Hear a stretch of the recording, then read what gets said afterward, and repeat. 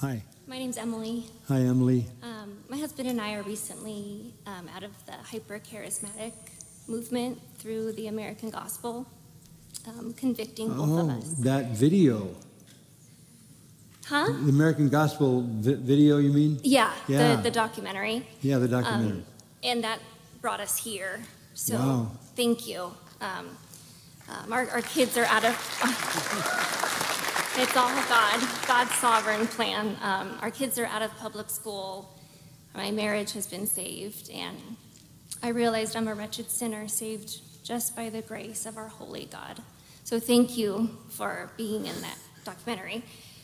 My husband's a fireman, so he texted me to be brave, which I'm trying, to ask you a question.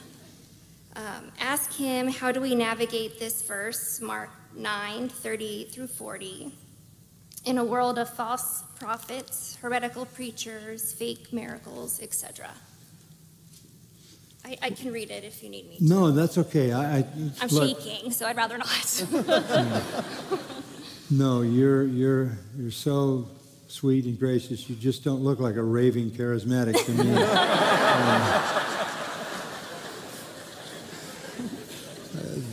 No, look. People can easily be seduced because their intentions are right. I mean, you want the right thing. You want to know the Lord. You want to follow the Lord. You want His power in your life. You want His protection in your family. And so this is what we were saying earlier. There's seduction in those kinds of false forms of Christianity. They lure you with false promises.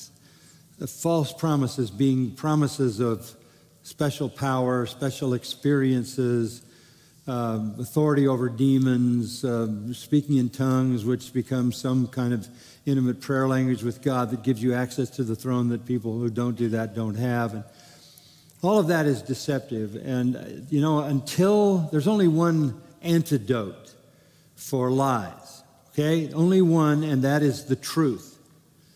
And the wonderful thing about it, Emily, is this. I don't know how long you've been coming here. Since January. Since January. But I will tell you, and I'm sure this is your experience, I'll go out on a limb. When you began to hear the truth, you knew it was the truth. Yes. Right. And you know why? Because you're the Lord's child. And you were off in deception, but when you heard the truth, you knew it was the truth. A lot of people in deception aren't children of the Lord. They aren't genuinely saved. But it's been my experience through many years of dealing with the charismatic movement, going way back. I don't know, I've written half a dozen books on that movement, that the true believers, when they hear the truth, know they're hearing the truth.